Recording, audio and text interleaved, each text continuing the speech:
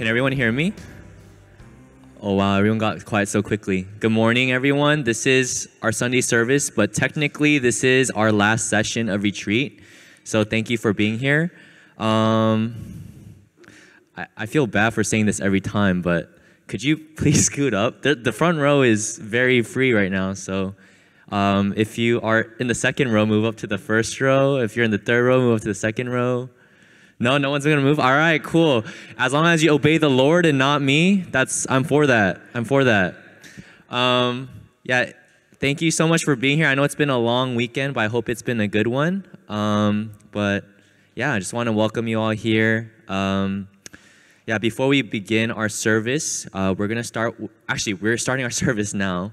My mind is everywhere, but as we start our service, we're going to begin with the call to worship. So I'll bring up our sister, Janelle.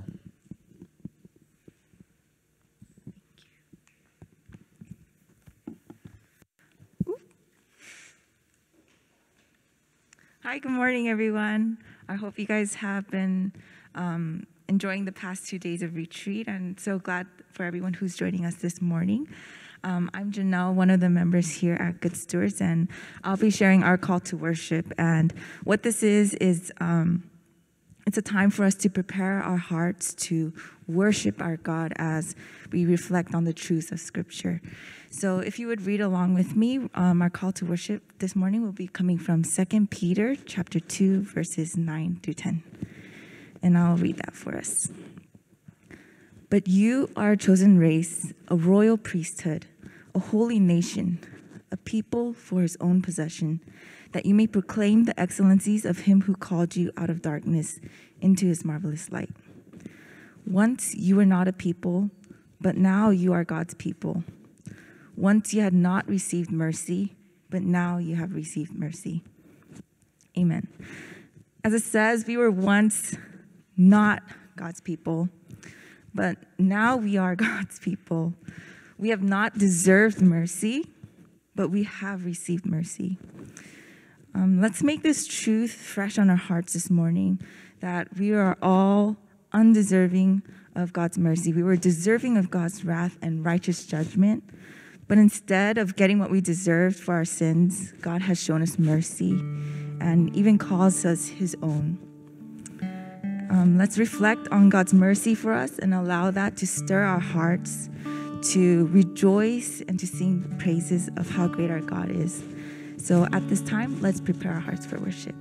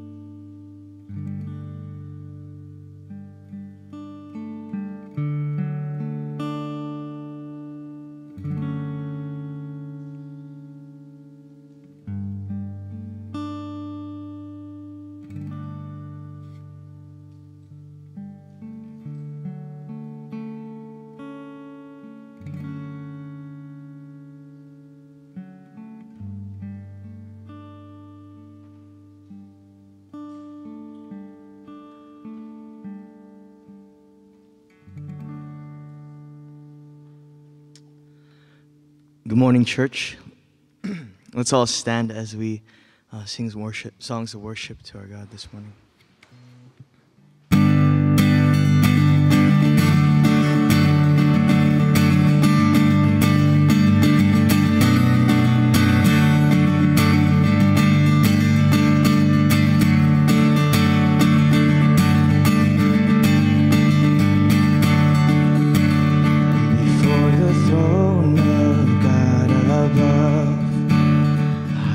A strong and perfect plea, a great high priest whose name is love, whoever lives and bleeds for me. My name is graven on his hands, my name is written on his heart.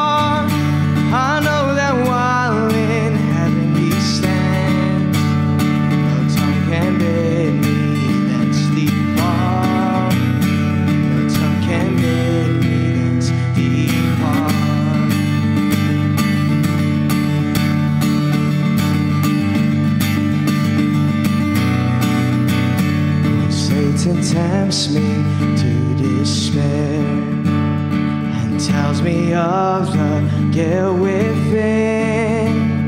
Upward I look and see him there, who made an end of all my sin. Because a sinless Savior died, my sinful soul is counted free. Forgot the justice, satisfied to look on him and pardon me, to look on him and pardon me. Behold him there, the risen Lamb, my perfect, spotless righteousness, the great unchangeable I am, the King of glory and of grace. One in himself I cannot die, my soul is purchased by his blood, my life is here with Christ on high, with Christ my Savior and my God. Because a sinless Savior died, my sinful soul is counted free. Forgot the justice, satisfied to look on him and pardon me, to look on him and pardon me. I bow before the cross of Christ and marvel at his love divine. God's perfect Son was sacrificed to make me righteous in God's eyes. This river's depths I cannot know, but I can glory in its flood. The Lord Most High has bowed down low and poured on me his glorious love, and poured on me his glorious love. Heavenly Father, we thank you for Christ, who has allowed us to approach and draw near your throne. God, we thank you for a Savior who can sympathize with us, Lord, who can understand and knows all of our burdens. Lord, you know all that we go through. You know all that we struggle through. And you are with us for all our lives. So God, we entrust ourselves to you. We go to you. Lord, we need you. Do not leave us. Do not be far from us, God. We pray that as we continue to sing songs of worship to you, would you be worshiped greatly in our hearts? Would we not sing these lyrics out of habit or memory, but Lord, would we sing it out of a delight and a joy that we have in you? We commit ourselves to you. It's in Jesus' name we pray.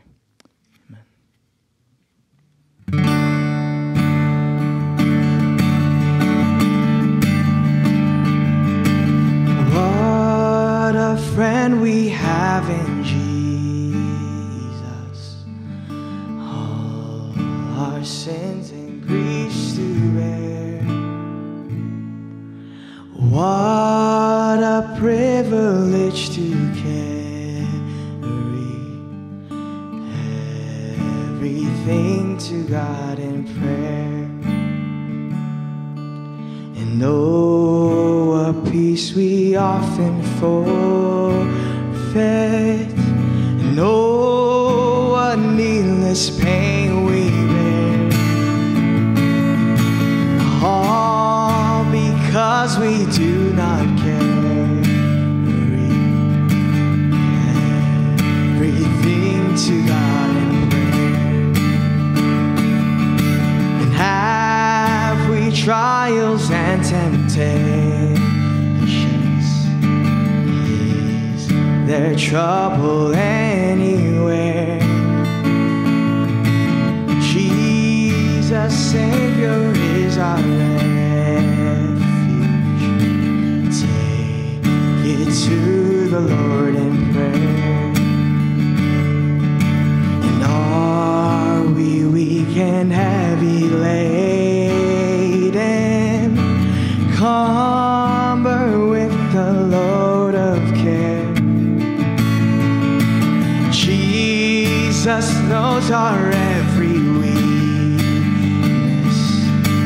Take it to the Lord in prayer. And oh, what a friend. Oh, what a friend in Jesus. Oh, what a friend. Oh, what a friend in Jesus. Blessed Savior, you have promised all our burdens you will bear. May we ever, Lord, be bringing all to you in earnest prayer. 'Cause soon in glory ride unclouded, face to face will be our prayer. Joyful praise and endless worship will be our sweet portion there. Oh, what a friend. Oh, what a friend in Jesus. Oh, what a friend. Oh, what a friend in Jesus. Oh, what a friend. Oh, what a friend in Jesus. Oh, what a friend.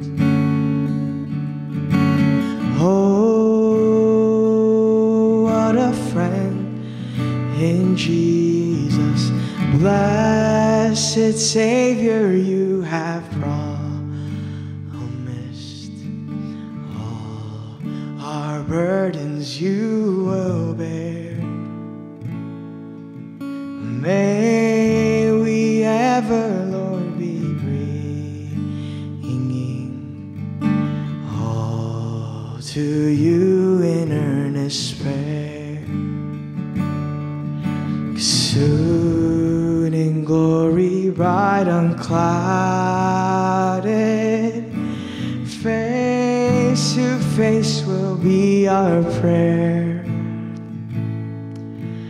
Joyful praise and endless worship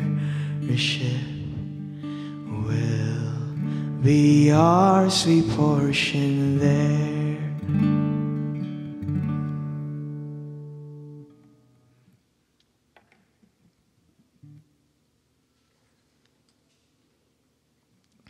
This last song that we'll be singing is called Holy Spirit.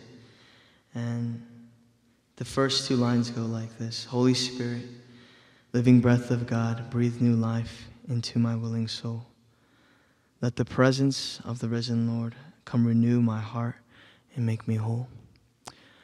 Let's be mindful of the lyrics that we're singing, and let's sing it as a petition and a request to God,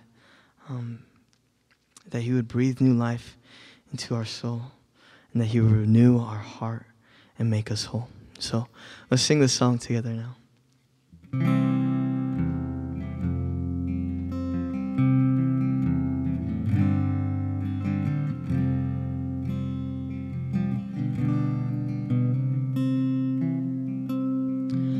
Holy Spirit, living breath of God, breathe new life to my willing soul. Let the presence of the risen Lord come renew my heart and make me whole. Cause your word to come alive in me. Give me faith for what I cannot see. Give me passion for your purity. Holy Spirit, breathe new life in me. Holy Spirit, come abide within. May your joy be seen in all I do. Love enough to cover every sin in each thought and deed and attitude. Kindness to the greatest and the least. Gentleness that sows the path of peace. Turn my strivings into works of grace. Breath of God, show Christ in all I do. Holy Spirit, come creation's birth, giving life in all that God has made. Show your power once again on earth. Cause your church to hunger for your ways. And let the fragrance of our prayers arise. Lead us on the road of sacrifice, that in unity the trace of Christ may be clear for all the world to see. Holy Spirit, living breath of God, breathe new life into my willing soul. Let the presence of the risen Lord come renew my heart and make me whole. Cause your word to come alive in me. Give me faith for what I cannot see. Give me passion for your purity. Holy Spirit, breathe new life in me.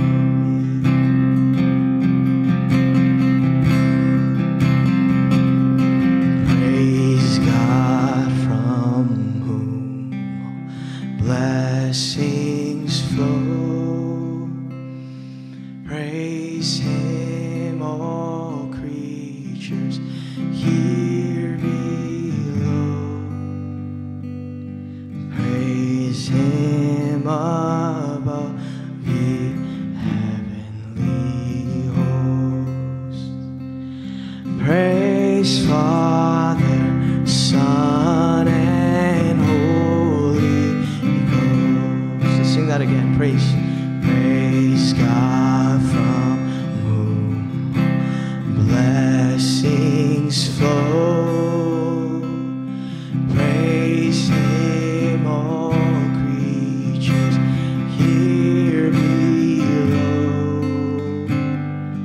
Praise Him above, heavenly hosts. Praise Father, Son, and Holy Ghost. If you agree, sing amen. Amen.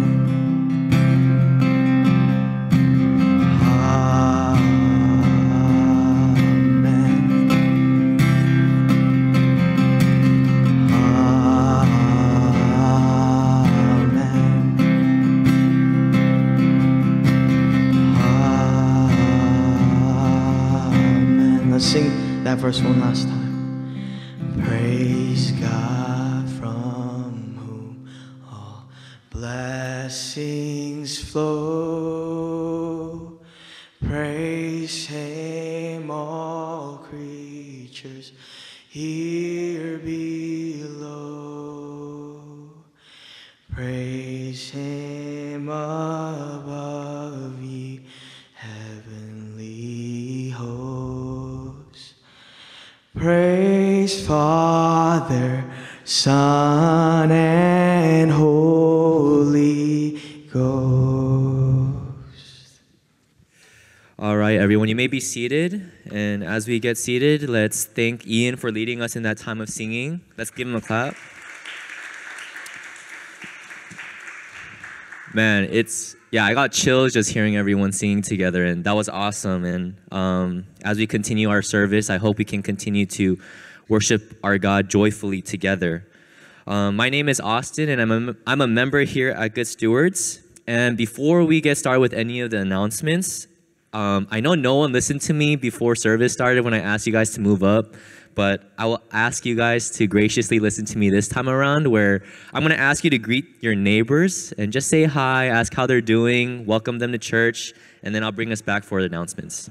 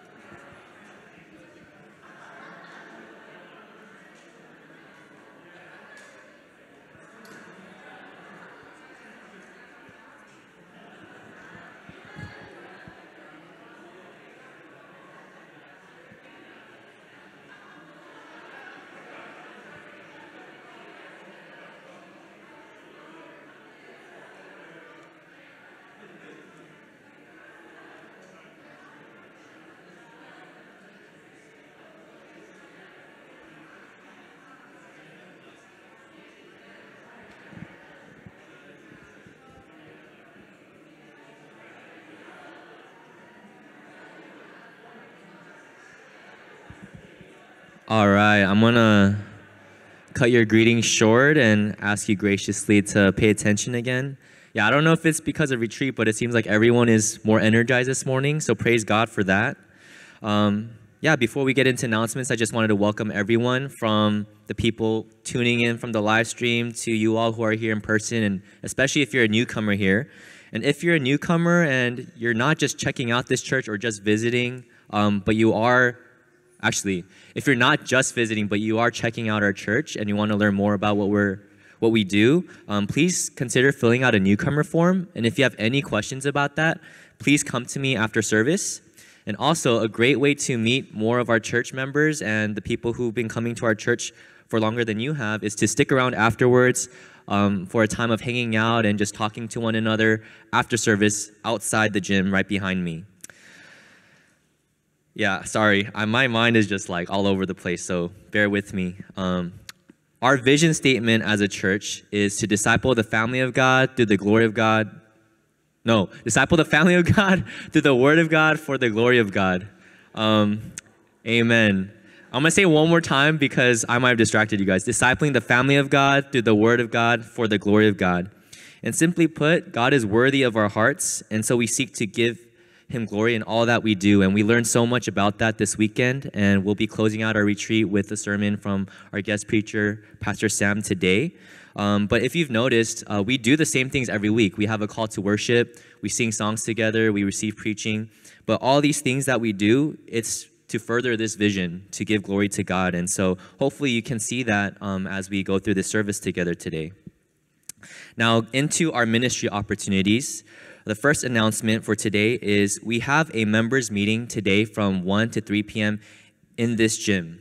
Normally, this is a closed meeting to just installed members, but this is open to non-members as well. So if you've attended retreat and you want to further your convictions or learn more about what our church does together, or even in how we further this vision together as a church, please come out. It's not even an encouragement. Like, I want to say highly encouraged, but yeah, I want to more than highly encourage you all to come out. And it might seem exclusive at first. What's the point of installed membership? But the hope is that everyone who comes to our church actually is added to our membership. It's a way for us as a church and for you as someone who's committing to a church to publicly, seriously, and most importantly, joyfully commit to serving one another for the purpose of furthering our vision statement. So please come out to that. That'll be today from 1 to 3 p.m. I expect the same attendance, so excited to see you all there. The next announcement is regarding baptism interest meeting, and that will be next Sunday, August 15th from 1 to 1:30 p.m. in the pastor's office upstairs by the upper chapel. If you have no idea where that is, that's okay. This will be announced again next week, I believe, so pay attention to the announcement next week. If you're curious about what baptism is or what our church believes about baptism, I'm not going to say much because I want you to go to this meeting. So, please come out to that if you're interested at all. By the way, if you're not sure if you want to be baptized or you just want to learn what it is, come out to the interest meeting. It doesn't mean that just because you go to the first one, you're committing to being baptized. So please go out to that. The next announcement is regarding Women in the Word, and this is more of a save the date. This is on Saturday, August 21st at 10 a.m. in the cafe. And again, as the title suggests, it's for women only. So sorry, brothers, this is only for the sisters. And it's a time of fellowshipping over reading scripture and doing devotionals together. It's a simple time, but it's a sweet time. And again, it's a way we can disciple one another as a church. The next couple meetings are very exciting. So the next couple announcements are very exciting. I hope my mistakes keep you paying attention. It's intentional. It's intentional. The next announcement is regarding Friday night prayer, and that is this Friday at 8 p.m. But normally we've been doing it on Zoom because of the pandemic, but this will actually be the first in-person prayer meeting of, give it up, of 2021, and over a year and a half since like last March or something. So this is the very first in-person prayer meeting. So please come out to that. It's been such a sweet time on Zoom, but it can be even sweeter, I believe, in person. So please come out to that Friday at 8 p.m. in person, and an announcement will go out on Facebook regarding the place and a reminder for that. So please keep your eyes peeled out for that. The next announcement is regarding Friday night Bible study, and this is also a very exciting announcement. So along the vein of meeting in person, starting September 3rd at 8 p.m., we're bringing back Friday night Bible study, and that'll be in person. So can we get a clap for that as well?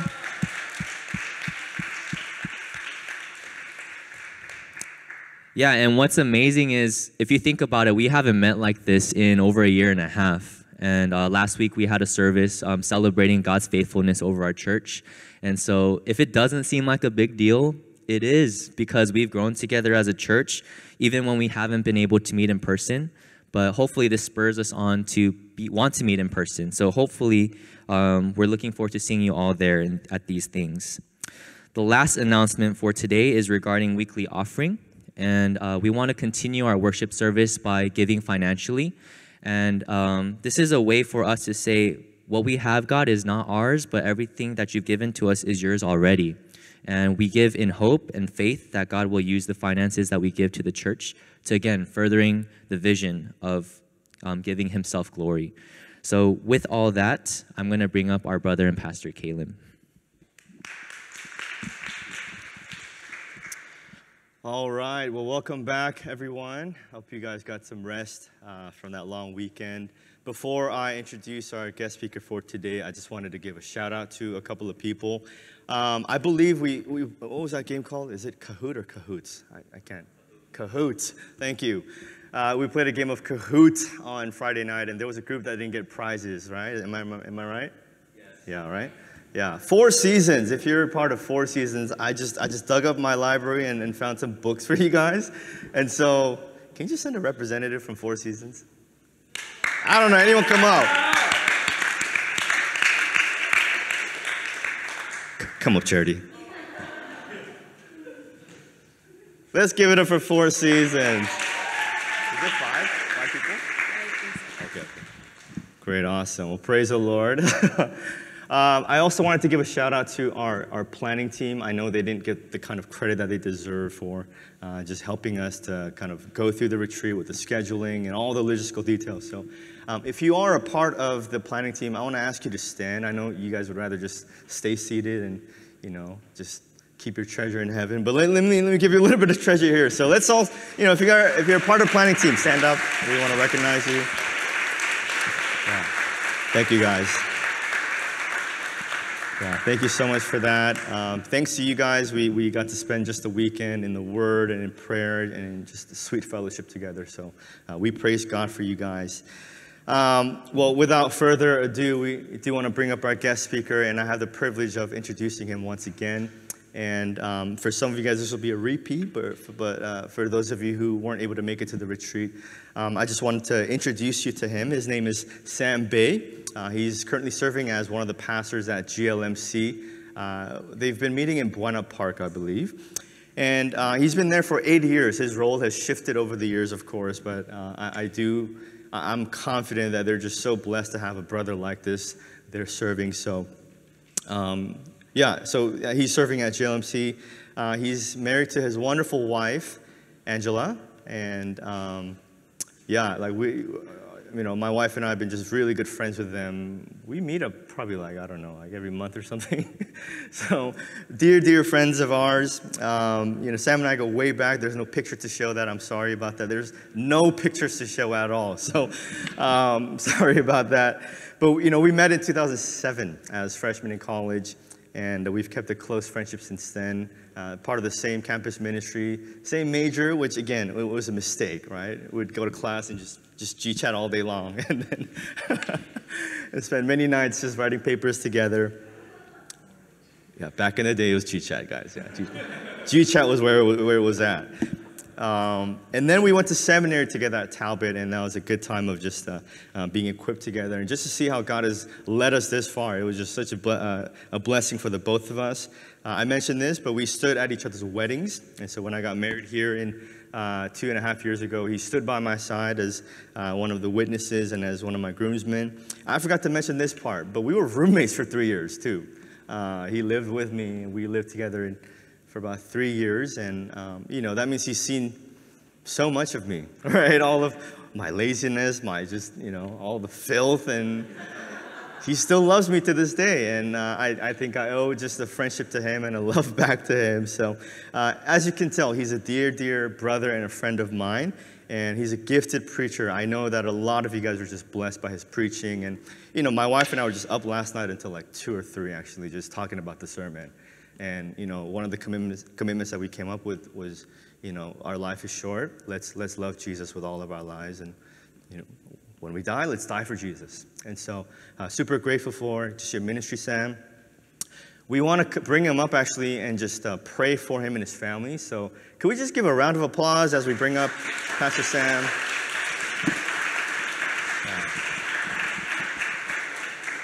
We want to take time to pray for this brother and their family before, he preaches and we send him off. Their service starts at 11, which means he's not able to join their church, and he's spending his Sunday, the Lord's Day, with us, and we're just so grateful. But yeah, Sam, if you could just kind of share with us some ways that we could be praying for you and your family. Sure. Good morning, everyone. If I didn't get to meet you yet, nice to meet you.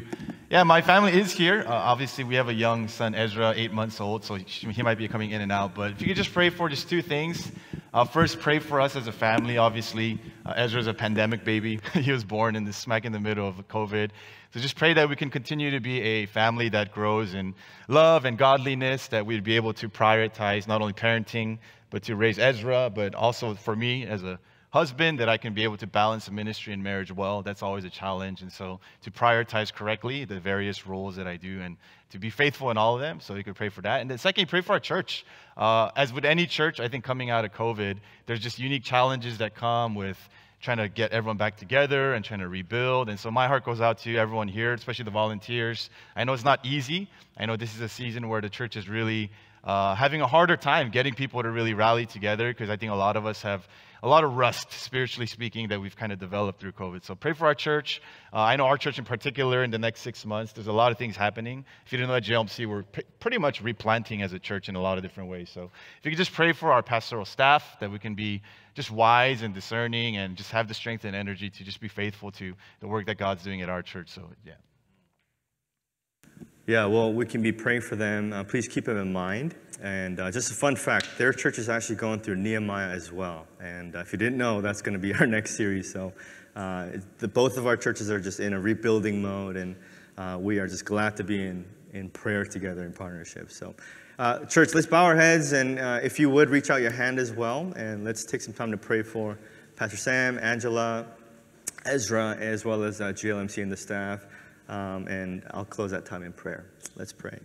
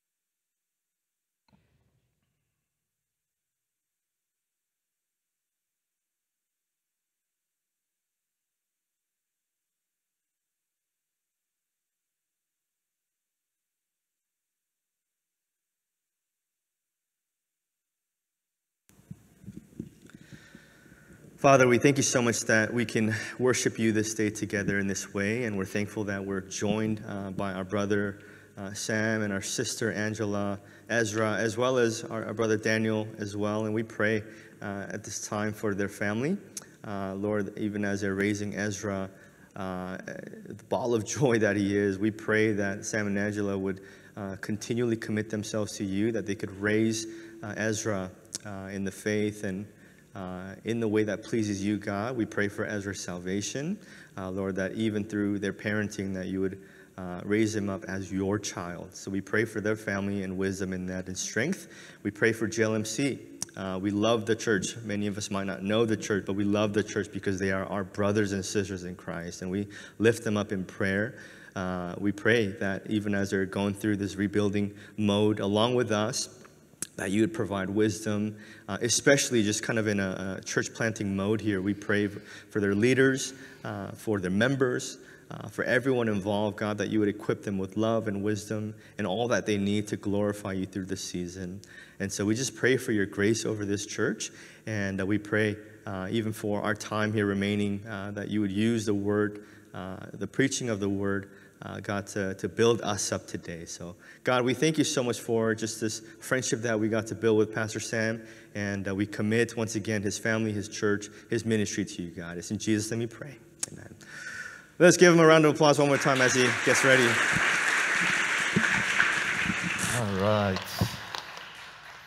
Thank you so much for that. Again, our church says hello. Our staff, we have been praying.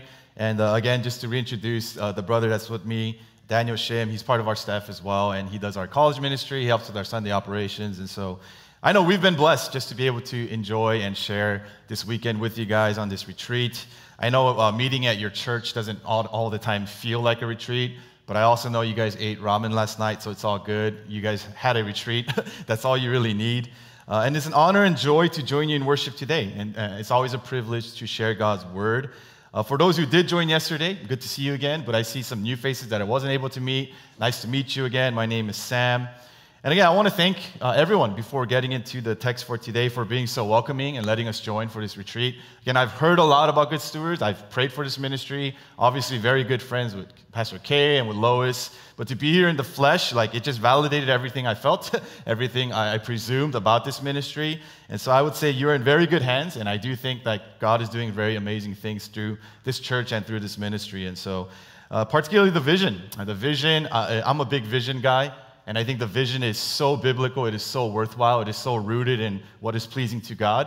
And so we unpacked that final part of the vision yesterday in two ways. We talked about, hey, glorifying God, that's not something we do. It's intrinsically wired to how we are. It's designed and created by God. In the evening, we talked about, and because we are designed that way, we are going to ultimately glorify what we deem to be worthy of it. And we said God's worthy of it. And so when we understand that, spiritually speaking, it should come as second nature for us. Now today, in the context of Sunday worship, gathered as the body of Christ, I hope to kind of broaden the scope out more from the individual level and look at more corporately to see and ask the question of, well, what glorifies God in the context of His church, in the context of a body, right? Any Bible-believing, gospel-understanding Christian knows you fall short of explaining the gospel if it's just about Jesus saved me. Now, Jesus saved you, and He placed you into His body. Every Christian needs to mature to that understanding that when you become a Christian, it is a very corporate thing by definition and by nature. And so when it comes to the church and how Jesus feels about His church, one of the best places in Scripture to look at, in my opinion, in discerning that is actually Revelation, the book of Revelation. There's 7 letters that Jesus Christ, the head of His church, writes to 7 churches in Revelation. Obviously, I don't want to just throw us in there. If you aren't familiar with the context of the 7 letters in the book of Revelation, a very brief intro to that is that through the human author John, Jesus Christ, the head of His church, basically looks at the state of 7 different churches and he gives his assessment, right? So imagine Jesus entered into the doors today and he comes into Good Stewards and he's just observing and he's concluding and evaluating, how's my church doing? And in these letters, he basically follows this format of things the church is doing well, the things the church is not doing not so well, and things the churches need to repent of and really work on and fix if they want to continue to be a church that is pleasing to God. It's a very sober thing to think about, and I'm hoping even after the message during discussion, you could really answer that question of, hey, if Jesus Christ, who is ultimately the shepherd of His church, right? Myself, Pastor Kay, we're just servants of the Lord. The ministry is run by and built by Christ Himself. And so if you were to address and write a letter to your church, what would He say? And that's something I would hope you can keep in your mind as we look at this text in particular. And so obviously we're not going to go over all 7 churches. That would be another retreat in itself. So I picked one of the churches, which is the 4th of the 7 churches, and is written to the church called Thyatira, the church of Thyatira. And just to be clear, I picked this church in particular because, like the theme of this retreat, my hope is that by the end of the sermon, you can understand what one of the main aspects of a glorifying church is to God. And I'm going to argue that it's when the church values and pursues holiness, when the church values and pursues fighting sin as a body. And so if you have your Bibles, Revelation chapter 2, we're going to read verse 18 to 29. I'll read the text for us, and if you're okay, I'll pray for us, and we'll get into God's word together. So Revelation chapter 2, verse 18 to 29. It's the reading of God's word. And to the angel of the church in Thyatira write, the words of the Son of God, who has eyes like a flame of fire, and whose feet are like burnished bronze. I know your works, your love and faith and service and patient endurance, and that your latter works exceed the first. But I have this against you, that you tolerate that woman Jezebel, who calls herself a prophetess and is teaching and seducing my servants to practice sexual morality and to eat food sacrificed to idols. I gave her time to repent, but she refuses to repent of her sexual morality.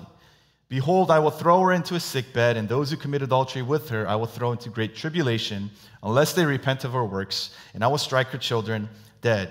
And all the churches will know that I will give to each of you according to your works. But to the rest of you in Thyatira, who do not hold this teaching, who have not learned what some call the deep things of Satan, to you I say, I do not lay on you any burden. Only hold fast what you have until I come. The one who conquered and who keeps my works until the end, To him I will give authority over the nations, and he will rule them with a rod of iron, as when earthen pots are broken in pieces. Even as I myself have received authority from my Father, and I will give him the morning star. He who has an ear, let him hear what the Spirit says to the churches. Amen. It's the reading of God's word. Let me pray for us briefly. Father, we commit this time to you.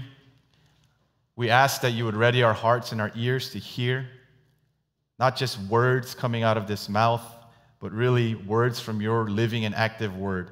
I pray, Lord, that as individuals, but more specifically as a church, we would take heed to what your word has to say to us today, and that your Spirit can really help it to take root into our hearts, and that it would make an influence and a transformative impact into the way that particularly Good Stewards lives out the vision that you've given to this church. And so, Lord, we thank you, and in Jesus' name we pray. Amen. So if you get to know me, you'll very quickly learn that one of my favorite things to do is watch movies. In fact, I did not want to be a pastor. My dad's a pastor. My brother's a pastor. My dad's brothers are pastors. My sister's a missionary. So I'm like, please no. Anything but that. And here I am, I'm a pastor, right? But one of the things I wanted to do was actually, I wanted to pursue media because I love media. I love movies. I worked shooting wedding videos at a time. I worked in YouTube for a little bit. And so I love movies. And one of my favorite actors, maybe you might agree, maybe you're not, is this guy named Keanu Reeves, okay? He's a little bit old school. Maybe I dated myself. Thank you. I got one fan over here, right? And I've been a fan of him ever since this cult classic movie called The Matrix. I'm hoping at least a good number of you have either heard of it or seen it. And Matrix was one of those iconic movies of our generation for a lot of different reasons. And if you haven't seen it, please watch it. I think it's worth watching. It kind of redefines sci-fi for the modern era.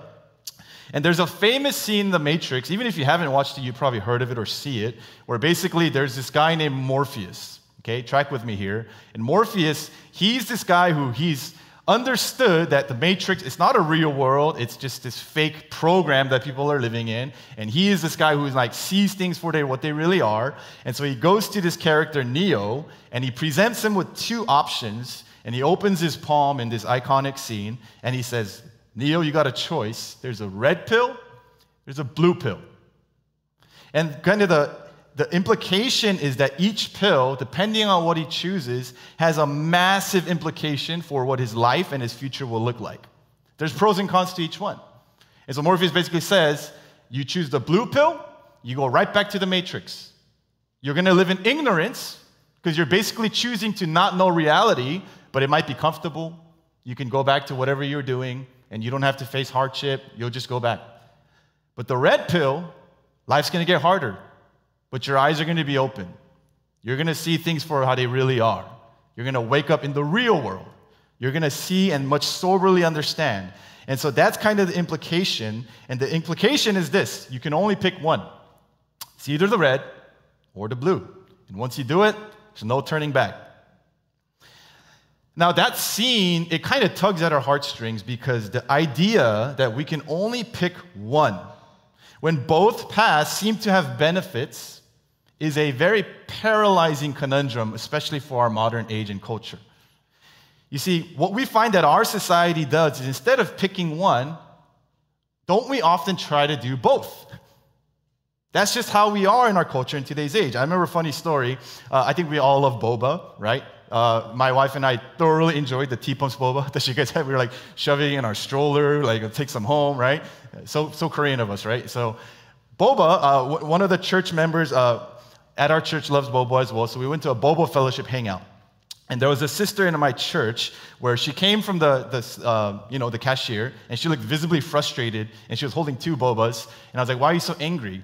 And she was angry because she has two flavors that she really likes, passion fruit and strawberry. And she was frustrated because the store owner would not mix the flavors for her. So she made this custom request, I'd like passion fruit strawberry. The owner's like, we don't do that. So you know what she ended up doing? She bought both. She put 2 straws in and drank from both straws. Literally. Who does that? It was quite an amazing thing to see. So she found a way to basically have both because she's like, I don't want to pick one. I want to have both. Here's another example. I know there's the Chinese Korean restaurant that a lot of people go here and roll in. Is it called New Garden? New Garden? Yeah, New Garden. We had one in Fullerton too, and that's basically where everyone goes after graduations, because, where are we going to go, right? So we just go there. And the funny thing about when you go there is the dilemma for me growing up was always, at the end of the meal, they'll ask you, do you want black noodles or red noodles? You want jjajangmyeon or jjampong? And that is a paralyzing conundrum for me. I love both. And you know what store owners did? They're smart. They know the human heart. They solved the problem for you and created something called jamjamyeon. What the heck is that? It's literally both. They have a bowl cut in the middle, and they give you a middle divider so you don't have to make the decision. You could literally enjoy both. You know what that is? You're bending the rules. It's a hybrid dish. You don't have to decide. You get both. All of this is to say, in today's text, the church of Thyatira had adopted a kind of drink out of both jamjamyeon theology and doctrine and relationship with sin. That's what's going on. You see, some of the members of the church had embraced and fallen into a best of both worlds theology and lifestyle. And to put it simply, today's text shows us that Jesus, the head of his church, is not okay with that. He is not okay with the best of both worlds mentality in his church that is created and supposed to reflect his glory and his holiness. How do we know this? Look at the way Jesus introduces himself to the church. Now, if you didn't know this about the 7 letters, it wasn't that just each church received their own letter. Commentators will tell you each church received all 7 letters. So that's kind of how it worked. There'd be a courier who would take all 7 letters, and every church would read all 7 letters. So that's kind of how it worked. And so imagine headings matter a lot, don't they? Right? When you receive an email, or back in the day when you receive physical mail, the way that the person introduces themselves kind of tells you the tone of the text. So imagine you got an email from Pastor K. And in the beginning, the headline, it said, "From K, your loving brother." You're probably preparing for, this is going to be a warm, heartfelt message. Brother K, who loves me. What if instead it said, "From K, your co-laborer in the gospel"? It's probably going to ask me to serve, right? He's probably going to ask me to volunteer or something like that. You just kind of know, right? He's definitely not trying to get boba, right? Or what if it says, "Pastor K, your leader"? I'm probably in trouble, right? I probably did something wrong. So imagine, just like you're going to do today, the Church of Thyatira calls a members meeting, and the leaders receive these 7 letters, and they're reading these 7 letters aloud. And again, this is the 4th church, so say they go in order, and the other churches are fascinating. I encourage you to look them up. But if you don't know, Ephesus, Jesus introduces himself to the church of Ephesus, and he says, "The words of him who holds the 7 stars and walks among the golden lampstands." What a beautiful picture, right? So you're thinking, oh, wow, he's writing us a letter, right? Or Smyrna, the words of the first and the last who died and came to life. And if I can basically summarize, the other churches get relatively positive introduction from Jesus Christ. And so you're thinking, it's our turn, Thyatira. What is he going to say? And your ears perk up, and here's what he says. "To the church in Thyatira, the words of the Son of God, who has eyes like a flame of fire and whose feet are like burnished bronze." Now, let me tell you why that is not the friendliest or most exciting of introductions that Jesus could give. Number one, Son of God. This is the only time in the entire book of Revelation that Jesus addresses and pictures himself as the Son of God to the church rather than the Son of Man. Son of God highlights his deity. You see, oftentimes Jesus likes to refer himself as a son of man because he wants to emphasize his sympathy. He wants to emphasize his compassion. He wants to emphasize that I am like you and that I became in the flesh. But here, he's saying son of God because Jesus wants them to know from the get-go, I'm coming to you as God and judge. The Son of God. Secondly, he says his eyes are like a flame of fire. This imagery highlights the all-seeing nature and judgment of Jesus toward his church, okay? This is not a romantic fire. This is not a romantic stare. It is one of condemnation. Fire often represents judgment and condemnation in Scripture. It reminds me of Hebrews 4:13 when it says, "No creature is hidden from his sight, but all are naked and exposed to the eyes of him to whom we must give account." So Jesus is saying, I see everything. Everything. Eyes like the flame of fire. And third, his feet are like burnished bronze. Now, if you didn't know, bronze is always biblically symbolic of judgment. So there's a pattern here, and there's a theme going on in the way they introduces himself, which is basically the language of his introduction emphasizes holiness and judgment, and is not the most friendly to open a letter. Now, why is Jesus so threatening to his church? Why is his tone like that?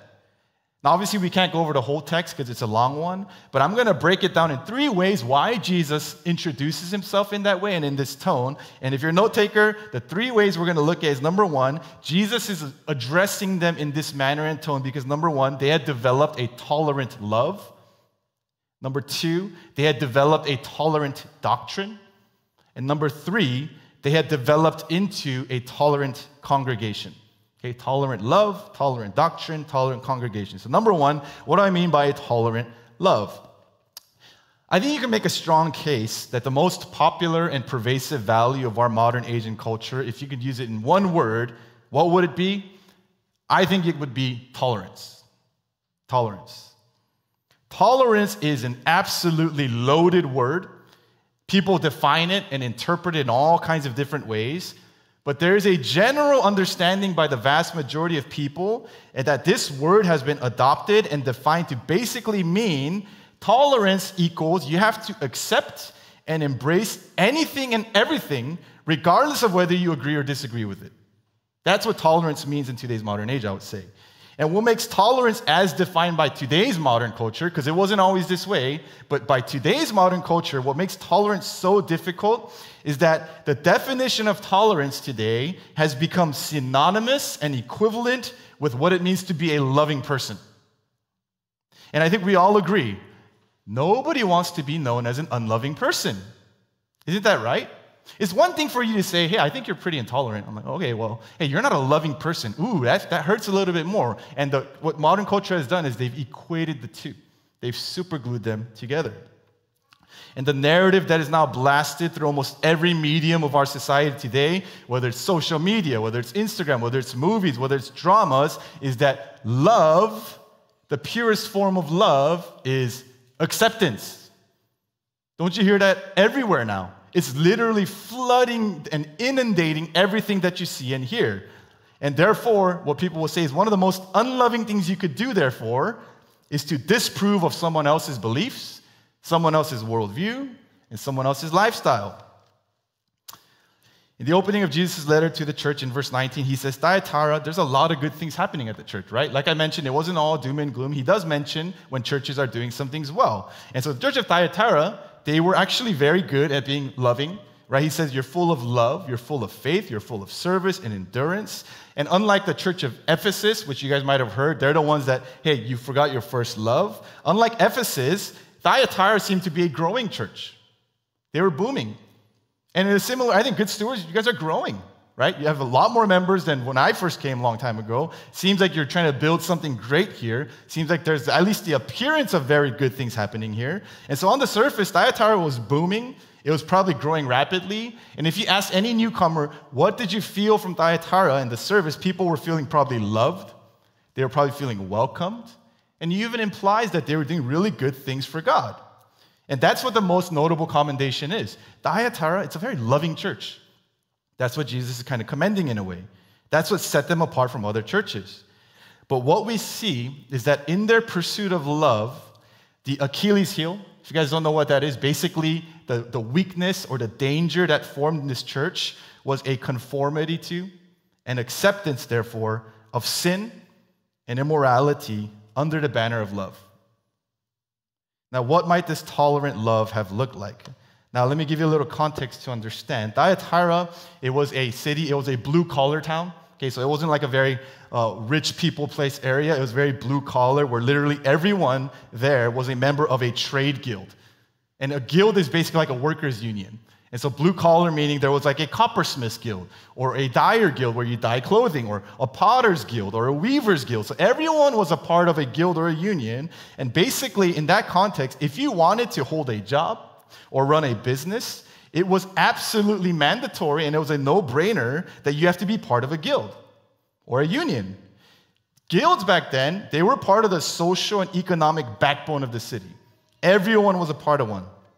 Now, here was the problem for Christians, though. Every guild was religious in nature, and a requirement for guild membership was attendance at guild banquets, which involved idol worship and sexual morality. That was just what happened back then. And so can you see kind of the dilemmas that Christians in Thyatira would have faced, right? In one sense, they follow God, they worship and love God, but their social and their economic status and well-being, it almost depends on them tolerating things that God seems to disapprove of and hate. Now, I know when we read Scripture, it's easy to pull away from it and judge them and be like, I would never fall, right? It's kind of one of those questions of like, hey, if a gun was pointing at you and they said, do you follow Jesus? Like, of course, I'll die for the Lord. Well, let's see, like when you get yourself in that situation. So I always like to almost say, before we're too quick to judge them, let's imagine that in today's context, okay? And so let me kind of paint the picture of what that might look like today. I think a lot of you are recent grads, post-grads, young adults, and a lot of us are maybe going through a job search, maybe a job interview, maybe you want to get a new job. So imagine you're at a job interview, and it is the absolute perfect situation. They say it's close to home. In fact, you don't even have to come into the office. Indefinite work from home if you want, no problem. Good pay, great benefits. So you get through first, second round of interview, you get to the final round, and they're like, we're pretty much ready to give you a formal offer. And at the final stage of the process, your interview mentions, oh, by the way, though, if you want to work here, and if you want to be successful, you have to take part in our monthly company parties.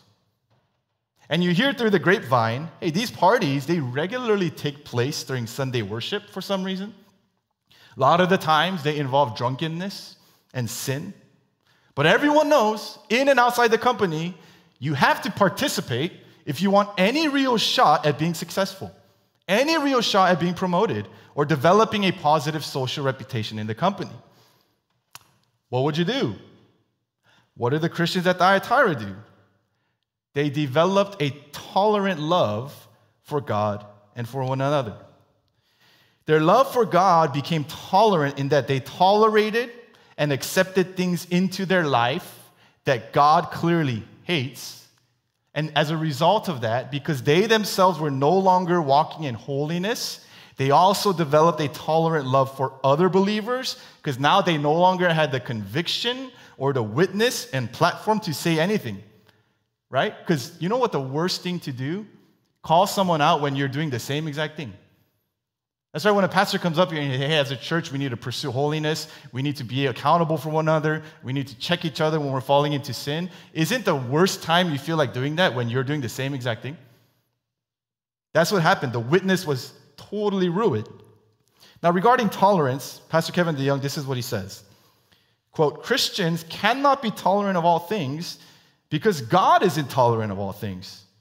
We can respect differing opinions and try to understand them, but we cannot give our unqualified, unconditional affirmation to every belief and behavior because God doesn't. We must love what God loves, and that's where the church of Ephesus failed, but we must also hate what God hates, and that's where the church of Thyatira failed. Did you know true love, according to Scripture, involves hatred? Here's what I mean by that. Romans 12:9, it says, let love be genuine. What is genuine love? It says, abhor, the strongest word for hate, what is evil, and hold fast to what is good. In other words, if you really love, the other side of that coin is that you hate everything that will hurt what you love. Every parent who is a genuine parent is a hater. Why? Because you hate things that will hurt what you love. I hate bees. If they sting Ezra, they're going to really hurt him. I hate things that, it's really weird. Like a lot of babies, they have allergies. I love eggs, right? And I remember I fed egg to Ezra, and it looked, I don't even know if it's real, but it looked like he was like a mini allergic reaction. I want to chuck that egg across the room. I hate this egg, right? Why? Because I love Ezra. Love and hate have this intrinsic, almost symbiotic relationship where if you really love something or someone, you are also a passionate hater. I know it sounds weird, but that's what it says. A genuine love abhors what is evil. So the church in Thyatira's love for Jesus grew intolerant and accepting of immorality, sin, and compromise. Now, how did this happen? Does this just come out of nowhere? Where did this come from? Which leads to number 2, a tolerant doctrine. If you look at verse 20, Jesus says, "But I have this against you, that you tolerate that woman Jezebel, who calls herself a prophetess, and is teaching and seducing my servants to practice sexual immorality and to eat food sacrificed to idols." So according to the text, the root of the problem in the church was that this false teacher had infiltrated the church, and Jesus calls this teacher Jezebel. Okay? Now, most likely her name was not really Jezebel. Jezebel was the name of a notorious evil person in the Old Testament. You might have heard of her before, that introduced and encouraged idol worship and sexual morality to God's people. She was known for especially manipulating her husband Ahab, who was the king at the time, and she convinced him, hey, let's get into syncretistic worship. Let's mix it all together. It doesn't have to be just God. And so Jezebel basically is a symbolism and a name that became synonymous with evil and wickedness. So brothers, don't date a Jezebel. Okay? Fathers, don't name your daughter Jezebel. I haven't met a Jezebel today, or I haven't met a Jezebel yet. If you know a Jezebel, like, don't tell her I said that, okay? But generally speaking, Jezebel is not a good name, or it's not a proper name. So Jesus' issue was that the church of Thyatira had not only allowed this false teacher into their midst, but a number of them were tolerating and almost even accepting this woman and her practices. Now again, before we judge the members of the church of Thyatira for allowing this to happen, let's actually consider what she was teaching. The text tells us the doctrine she had brought into the church involved seducing people to practice sexual morality and to eat food sacrificed to idols. Now, this might sound like a ridiculous teaching, wouldn't it? Like, could you imagine Pastor K is like, Pastor Sam's going to give a message today, and I came and I was like, you know what you need to do? Here's your application. Go be sexually immoral and worship idols. You guys would be like, false teacher, right? Like, it's so obvious. So was that what was going on here? No. The word is seduce. She seduced them. How might she have seduced them? Remember, in that society, sexual immorality and idolatry were required for social and economic stability. So let me try to propose what she might have taught and said.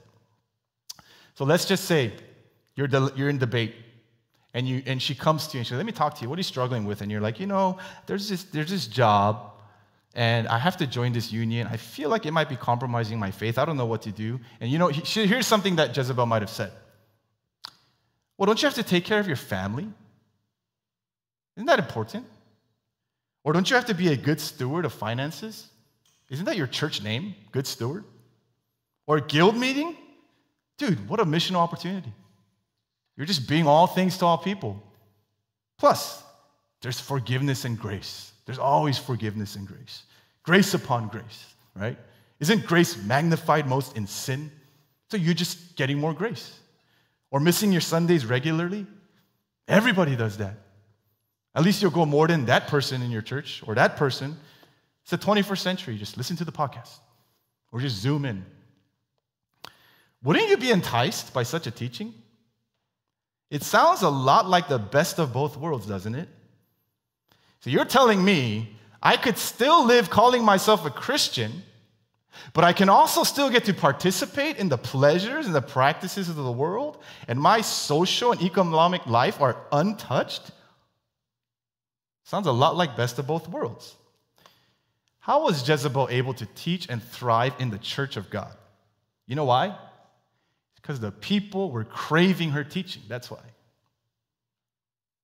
One pastor says it like this, and I think it's very telling. He says, theological problems, in the end of the day, are always usually moral problems in disguise. Theological problems are moral problems in disguise. In other words, he'll say, if you talk to someone, people rarely genuinely have theological and doctrinal issues. They have moral issues that they want resolved. And the reason Jezebel became accepted and popular wasn't because her teaching was biblical, obviously, but because her teaching fulfilled the sinful longing of the people while soothing their conscience. That's why. Now, what are some kind of examples of this tolerant doctrine that might be existing today? Anything that says stuff like, you can be a faithful Christian and be in unchecked sexual sin or unchecked pornography. You can be a faithful Christian but still get drunk, no problem. You can be a faithful Christian apart from a meaningful gathering of God's people. Now, let's be honest. doesn't the flesh in you crave this kind of doctrine and teaching? Doesn't it? The notion that, so I get God in heaven, I'm not going to go to hell. But God never gets mad at us. We can do what we want with our bodies and our lives, and that there's always forgiveness, grace, and acceptance. Jezebel gained a following because what she did is she made Christianity a lot easier, a lot less costly, a lot less countercultural, a lot less like Jesus. And here's the problem. The spirit of Jezebel is very alive and kicking in every church today, including this one. If worldliness and unchecked sin is not only practiced, but again, accepted into the life of our church and our members, then you start to fall into the territory of Thyatira. David Wells, a famous quote regarding worldliness, he's like, you want me to explain worldliness to you? This is what he says, and I quote, "Worldliness is whatever makes sin look normal and righteousness look strange. It thus gives great plausibility to what is morally wrong, and for that reason makes what is wrong seem normal." You guys catch that? So he's saying worldliness is when you see God's standards, and it doesn't seem like bad anymore for you to break it. Notice he doesn't say what makes wrong right. He's just saying what's wrong seem normal. Because isn't that all we kind of need? I don't have to know that it's right. I just need to know that it's not evil or wrong. Then I'm cool. Question, when is the last time that you said no to something because it's contrary to pursuing godliness and holiness in your life? You know, we live in an era of good vibes, right? I think the modern idol that we all worship is vibes. At my church, we have a basketball league. I know this more than anyone else. My team name was GVO, good vibes only. That's what we were about. You know, sometimes being set apart and pursuing holiness means you kill the vibes. You're a vibe killer. You're a party pooper. When parties get out of hand, you leave early. You decline something because it could be morally compromising. Jezebel was probably the queen of vibes. It was an attractive Christianity, and if you think about it in a certain light, it actually made a lot of sense because idolatry and sexual immorality was the norm of the day. Everybody did it. That's just the way things were. It was the air that they breathed. But Jesus says it is a compromised Christianity. And do you know what Jesus calls it in the text? This brings fear to my bones because even though I study this and I see that, I don't think like, is it really that bad? Right? It doesn't sound that bad. You know what Jesus calls it? He calls it a doctrine straight from the pit of hell. That's what he says. Not my words. He says, literally, Jesus calls it the deep things of Satan. Now, isn't it ironic, though, that the most satanic doctrine looks, sounds, and smells so much like the gospel? You know why? It's because Scripture tells us that if Satan himself were to walk in this worship today, he would be the closest thing to Jesus. He disguises himself as an angel of light. I know a lot of us who have a more cliche understanding of Satan, we think he's going to come in red pitchfork horns. You know, if he were to come in human form, he would look a lot like Pastor Sam and Pastor Kate. He'd probably be more theologically knowledgeable than both of us. That's how Satan works. And this kind of sin-tolerating, anti-law, obedience-dismissing, holiness-ignoring, grace-cheapening doctrine in the church is why Jesus is so potentially judging of the church. Because Jesus, think about it this way, the church is not just some institution. He's not some CEO. The revelation of all books tells us Jesus doesn't play games because the church is his bride. It's his bride. There's a lot invested in his bride. And he literally says he's going to judge and punish Jezebel and all of her followers unless they repent. And now, why does Jesus judge? He doesn't just mindlessly judge. It gets two reasons. Number one, he says, to punish them. He says, I will throw her into a sickbed, and those who commit adultery with her, I will throw into great tribulation unless they repent of her works, and I will strike her children dead. Church, one of the things that's not talked about is that Jesus has and has often potentially will bring judgment upon his own people. And that is a scary thing to think about. Jesus has literally killed people, and that is mind-blowingly fearful, isn't it? The church of Acts, Ananias and Sapphira, they come in, Christians, supposedly, They lie about how much offering they give. Is that really a big deal? Strikes them dead. Because Jesus doesn't play games with the bride. And the second reason he says, the reason I'm doing this is to let all the churches know that I'm not just an idle observer when it comes to the church. Why? Because I'm going to build my church, I'm going to protect my church, and I will even prune and judge my church if necessary, and so that all other churches, whether in that context or even today, in 2021, will know that I will give to you each according to your works. And so what we see is Jesus is angered by the church's tolerant love that grew from the foundation of tolerant unbiblical doctrine, which tells you doctrine matters. That's why I love that part of the vision intrinsically is the Word of God.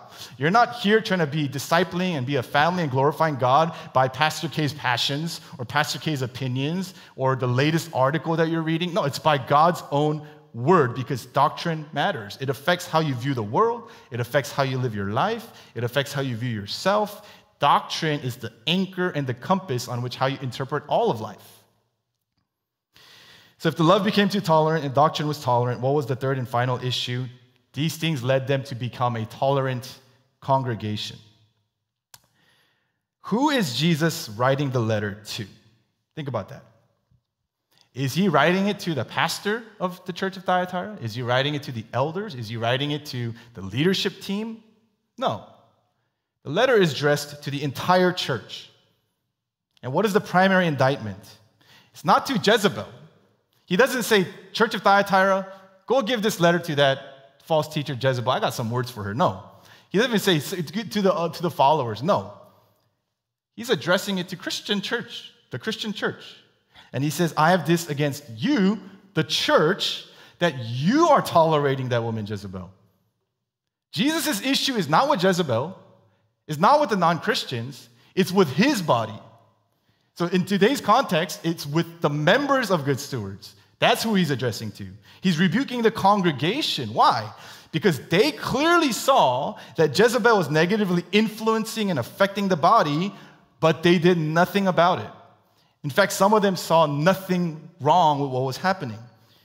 Church, make no mistake, if the church is the body of Christ, please catch this analogy, then the members are the immune system of that body.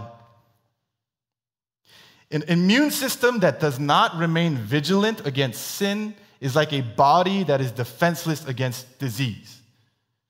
And just like a physical body will eventually die without an immune system, the church will also spiritually die without the accountability of its members. That's why it blows my mind, but the scariest diseases are not the diseases in themselves, they are the diseases that get rid of the immune system. Did you know we catch diseases every day? We get sick all the time. We're just not aware because our immune systems are active and working. But wait till we get a little older, our immune system goes down, you get sick a lot more, not because you weren't getting sick before, but because your defenses are gone.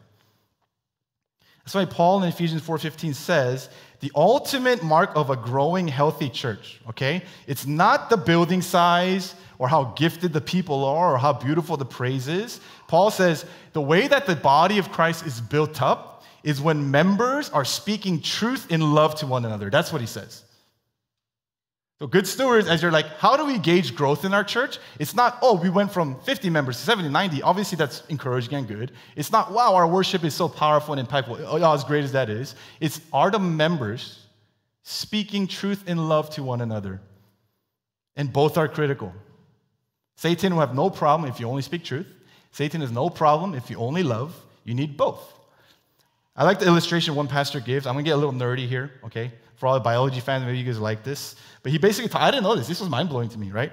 If you didn't know, sodium and chloride, these elements, by themselves, they're poisonous.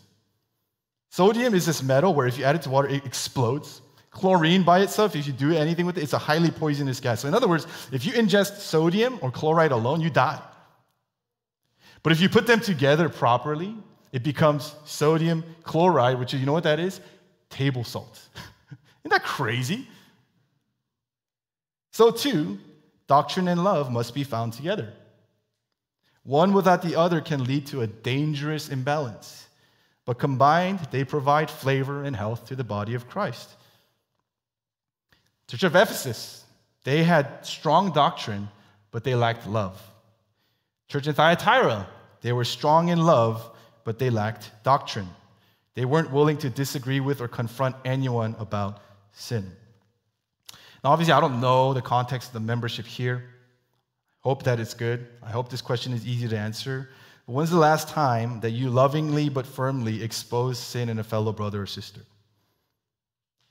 You know, we live in an era that has watered down the language and definition of sin because we don't want to be offensive.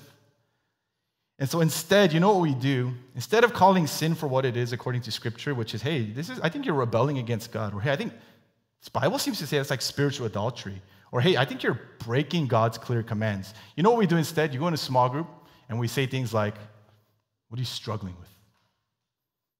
Or any hardships you're going through recently? Not to say those are bad things, but it's watered down.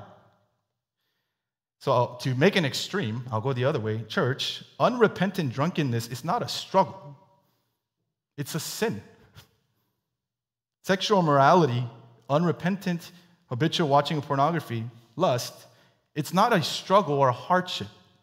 It's a sin. And notice the key word here is unrepentant. It means not that I'm wrestling with it as a believer, but unrepentance means it has become normalized in your life. It's no longer an issue. It's part of your weekly routine. It's not even those explicit things. It could be unrepentant, unchecked bitterness or slander or hatred of others. That is not a struggle. That is sin. And Jesus says there's only one thing that we need to do when it comes to sin. Don't rationalize, don't justify, repent. That's what he says. Repent of your sins. Don't try to water it down. Don't try to explain away why it's okay. Don't compare, well, that person is so much worse than me. No. Repent. You know, I had a chance to talk to some of the members yesterday, and just know, my brother Daniel Shim and I, we envy this church. You guys have a beautiful patio over there. You guys have a nice gym, right? We're renting a school. And when we go out to fellowship, we don't have a nice shaded thing. It's literally just sunlight, right? So it's funny because we meet in a school theater, and when we come out, it's like people coming out of a movie theater. Everyone's like, oh, like blinded, right? It's like salvation every week, right? Like, oh my gosh, the blinding light of Christ. So it's exciting, I think, and this church has grown, right?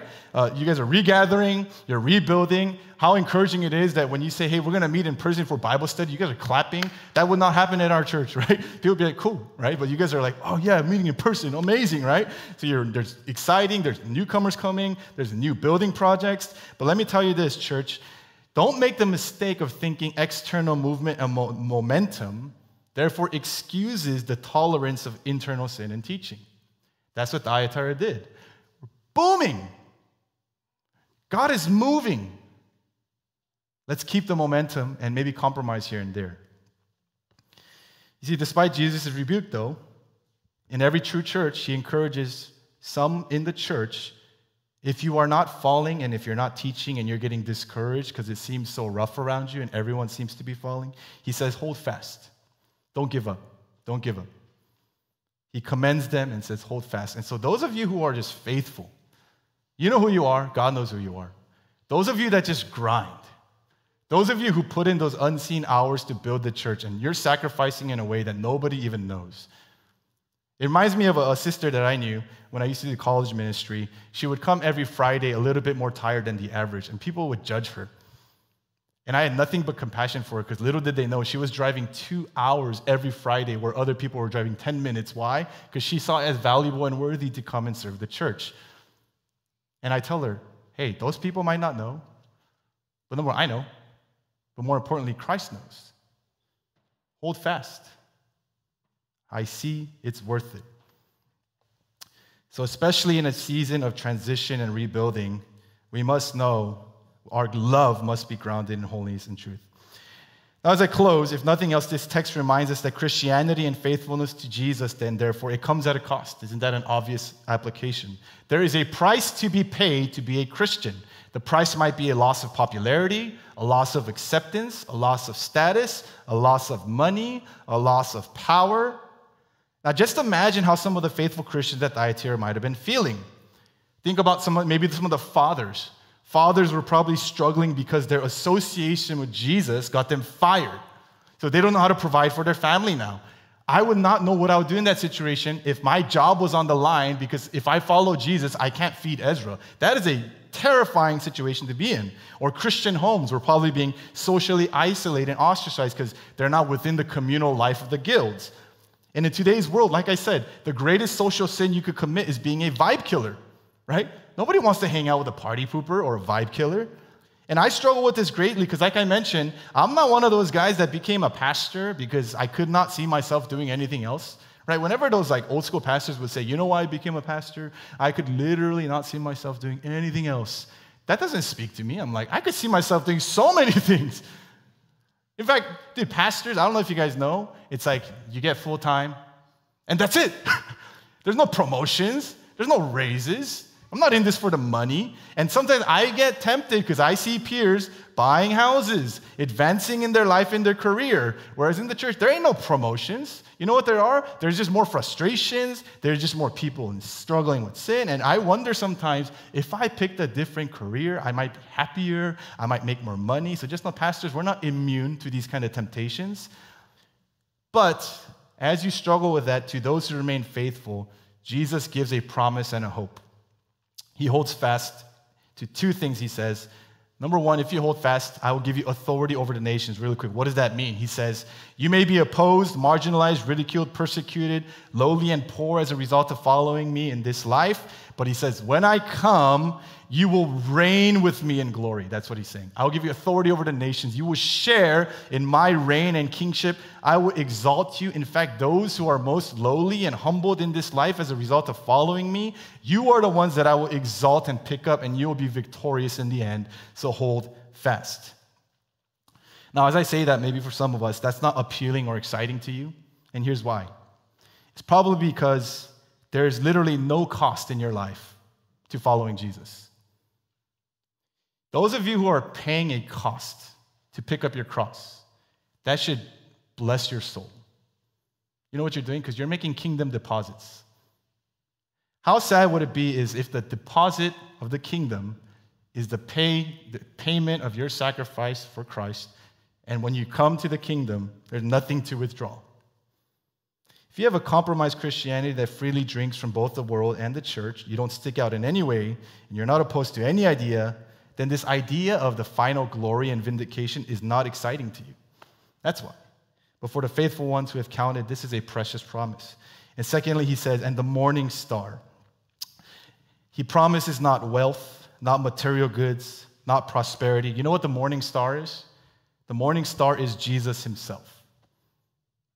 Jesus says, you follow me, if you overcome, your reward is me. You may not get what you want in this life, especially if you choose to follow me, but he says, you will get me. And the good news is that on that day, when our faith becomes sight and our hope becomes fruition, we will come to realize that Jesus was more than enough. That's why songs that sing like that, it always brings tears to my eyes when it says, you know, when we've arrived on that day, weary, beaten, torn down from trying to live for Christ. It says, when your eyes of faith are no longer faith, but they become sight, no Christian will say, that's it. Every Christian will say, I would live this life 1,000 times over to have this moment to experience Christ.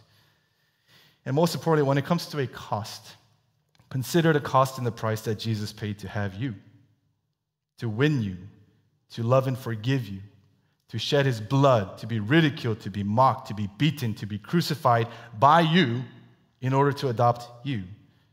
And so Jesus writes these letters because he is a holy, passionate, and jealous bridegroom when it comes to the bride, his church. And why? Because he paid the ultimate cost to purchase and make her his own. So quick application, if you've become tolerant of sins or things that hurt Jesus and clearly displease God, can I call you just to repent and turn to him? The beauty of the gospel is that he is gracious. He is always willing, infinitely over time, to give time for repentance and experience so long as you will take it. And I guess a final word of exhortation to close out this retreat, because it is still a retreat. I address the church because glorifying God, it is a group project. It's a group project.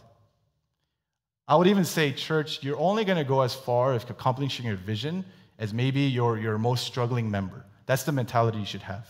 Why? Because rejoice with those who rejoice, weep with those who weep. That's what a body is. And so if I could put it this way, the pursuit of God's glory and the vision of this church, it is a group project. It is a corporate commission that Jesus gives to his church. So my prayer is that, unlike Thyatira and their struggles, this will be a church that glorifies God individually, understands that God is glorious, but corporately as a church, that you understand one of the things that reflects his glory most accurately is when you're pursuing holiness together as Christians. Let's pray together. Father, we thank you that you carry enough through your inspired word to speak not only to your church then, but to your church now. I thank you for the ministry and the blessing of good stewards. Pray, Lord, that you can continue to be present in this church, that Jesus, you would be a head that is actively working and moving through your spirit, through the preaching of your word, through the gathering of your saints. Wherever we are doing spiritually, God, I know that your word always has something relevant to say if we would listen and hear. So, Father, for those of us where maybe repentance might be in order, pray, Lord, that that would be what's convicting us. For those of us who are maybe discouraging and feeling a little burnt out, remind us of the promise and the hope that we have in Christ. And for all of us, help us to see, God, that glorifying you is best done and most effectively done, not just by ourselves, but with the fellow body of Christ. In Jesus' name we pray. Amen. Can we thank Pastor Sam for that message? Let's give him a round of applause.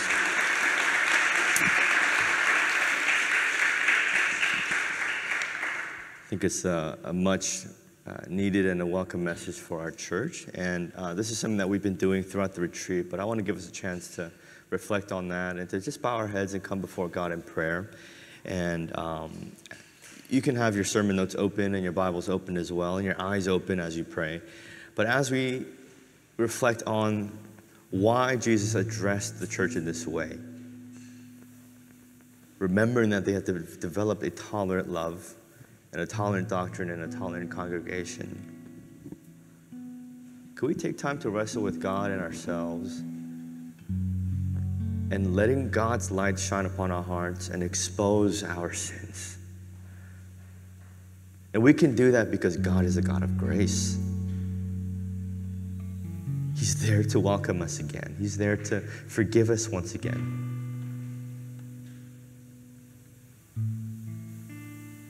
And so let's bring ourselves to God in repentance. Take time to be honest with yourself, to be honest with God. I want to give us this morning to come to God in that way, and we'll pray for one more thing after that. So at this time, let's come together as a church in prayer, and let's bring our sins before God. Again, we can do that because God will forgive our sins when we confess. Let's go to him in prayer. God, we come and confess our sins.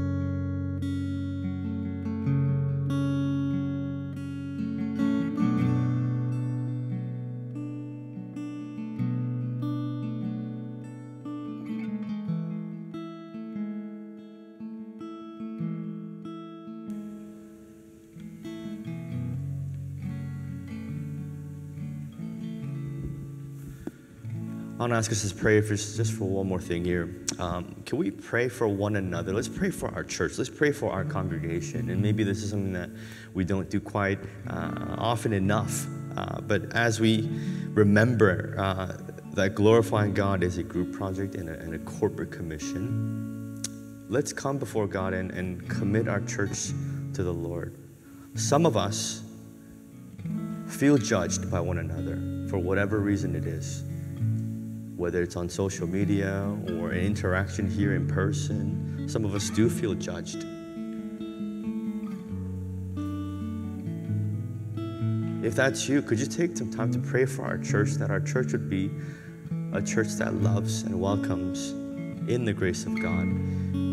On the flip side, if you are doing the judging, because I think it's a two-way street, if you are doing the judging, if you have been doing the judging, could you bring yourself to repentance to God once again?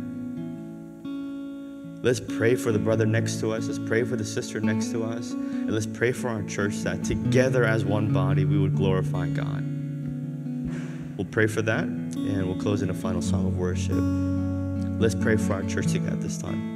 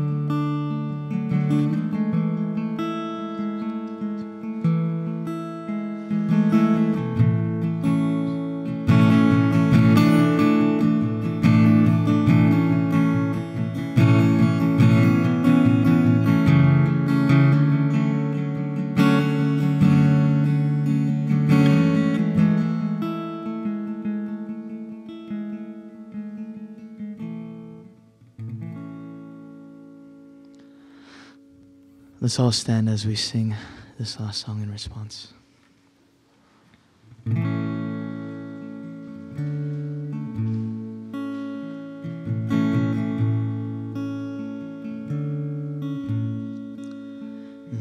great God of highest heaven, occupy my lowly heart.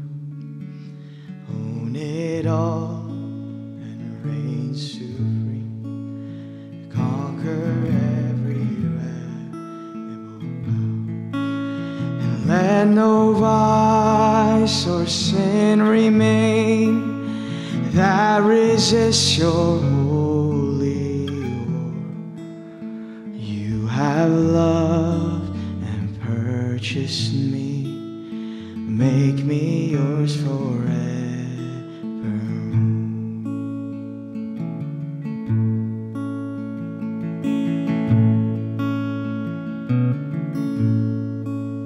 And I was blinded by my sin, had no ears to hear your voice, did not know your love within, had no taste for heaven's joys.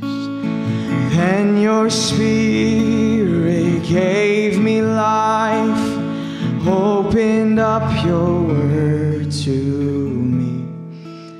Through the gospel of your Son, you gave me endless hope and peace.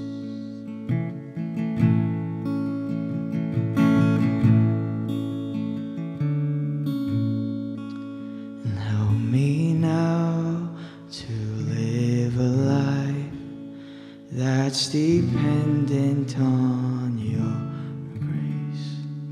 Keep my heart and guard my soul from the evils that I face. And you are worthy to be praised with my every thought and deed. Oh, great God of highest heaven, glorify your name through me.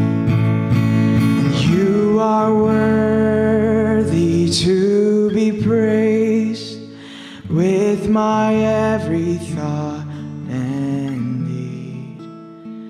Oh, great God of highest heaven, glorify your name through me.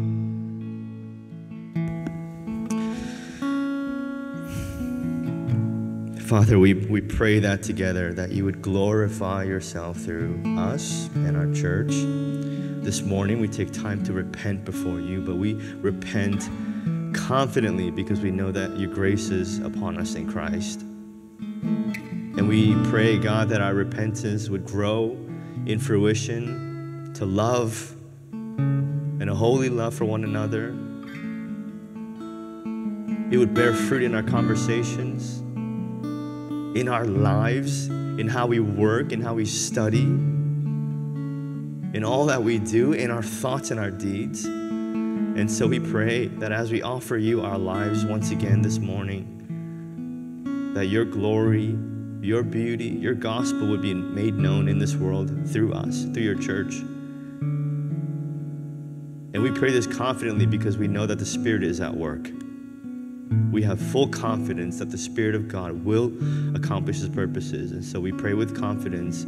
And God, we praise you for the word that was spoken. We thank you for this weekend that we got to spend together. We thank you for Pastor Sam and his ministry. And we pray that even as we walk out these doors today, in just a couple of minutes, may our hearts be filled with praises to you, God. And so we commit our church to you, and it's in Jesus' name we pray. Amen. Amen. Well, praise God. I guess we could give it up to the Lord as a clap offering. Yeah.